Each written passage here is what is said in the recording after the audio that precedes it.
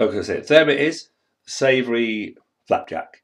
Someone asked me once in the cafe, did we do anything breakfast in? I said no, but then I thought about that. So what I came up with, was I got a loaf tin, lined it, made a bit more mixture than this, but did it exactly the same way, and put a layer of flapjack, got some vegetarian or vegan sausages, depending on what I was doing, sliced those long ways, pop them in a layer, put some more flapjack, then some boiled eggs sliced, and if it was vegan, leave that out, put something else in, and then a bit more flapjack, then more sausage, then more egg, etc.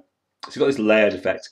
Pressed it, which you've seen now how to do, and that was great. Sliced like a dream, served it with some homemade apple chutney, and it worked really well.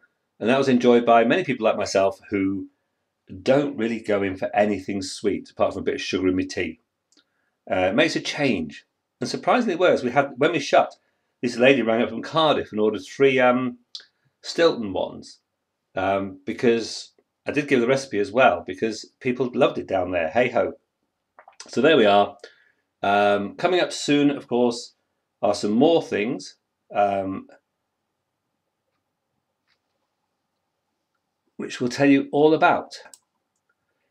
And one of the main things will be 3 or 4 different Indian breads to have with curries and dals. They're dead easy.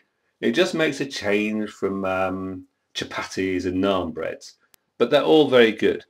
So we'll be showing those soon, and plus a few more things. Well, a load more things probably. Bye!